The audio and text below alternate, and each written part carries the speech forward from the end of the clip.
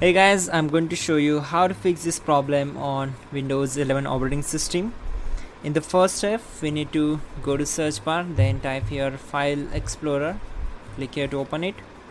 Once we are here, go to this PC, then open C drive, then go to Program Files, then open Google folder.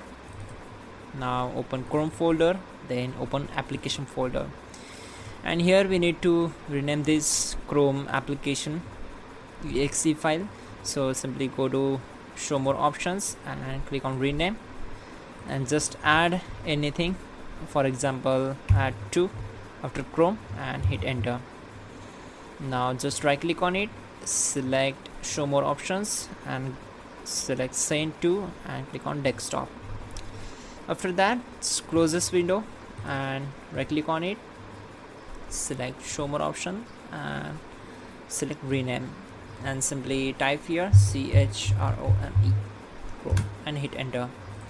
Now just right click here and select task manager, then just we need to click on this details icon, just tap it, then on the right side you will get this chrome 2.exe. so simply right click on it and select end process tree and click on end process tree.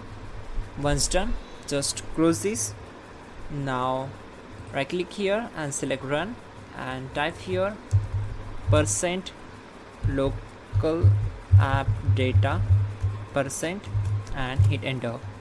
Once we are here, we need to just open Google folder, then Chrome folder, and now user data, and from here we need to select default folder, right click on it and you need to delete it, this default folder.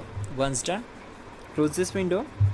After that, we need to just right click on the icon of Google Chrome, select properties, then go to compatibility and check this option.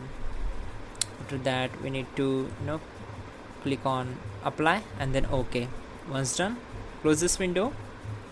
Now in the last step, simply right click here, select task manager. Now click on run new task, select browse button, go to this PC, open C drive, then open Windows folder. Now open system32 folder, here it is, simply double click on it to open it, then find out cmd.exe file, here it is, select it, just click on open. Now check this box and click on OK. Here we will execute some commands, so type all these commands carefully and simply hit enter to execute them. Type in net sh winsock reset and hit enter. Then type ipconfig space / flush DNS and hit enter.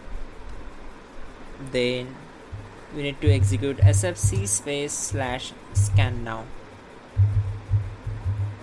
So this process will take some time to complete, the complete procedure. So around 4 to 5 minutes or maybe 15 to 30 minutes. So we need to execute this command carefully. After that, simply type exit to close the command prompt window and simply restart your system. So your problem will be solved and you are good to go. Don't forget to like and subscribe the channel.